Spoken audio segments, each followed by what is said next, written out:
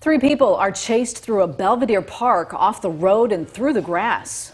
The man police say was driving the car now faces charges. Rachel Perry talked with one woman involved. Rachel, she tells you she was terrified.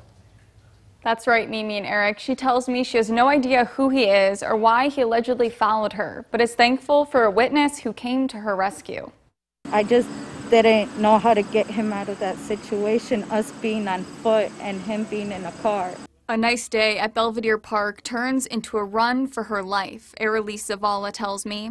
I thought he was going to get to us somehow. I don't know if he wanted to run us over, kidnap us.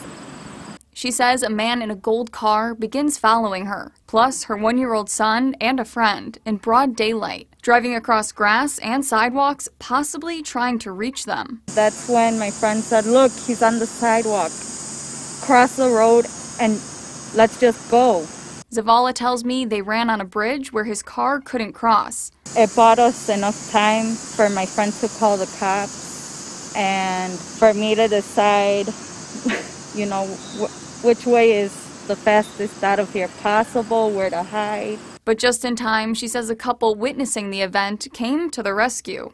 They actually stayed with us until we called someone to come pick us up. And Zavala says police began following the man's car as he exited the park. The cops turned around, and I guess that's when the chase started. A witness of the chase caught the arrest on camera. Now, Belvidere Police Chief Shane Woody confirms the man arrested is the same man who followed Zavala in the park. I was scared. I've heard stories about trafficking. I was really concerned about my son. This all happened Friday afternoon. Now Justin Bauman is being held on charges of aggravated battery to a peace officer, driving under the influence, and fleeing or attempting to elude an officer. Zavala says she has never seen Bauman before the incident. Mimi?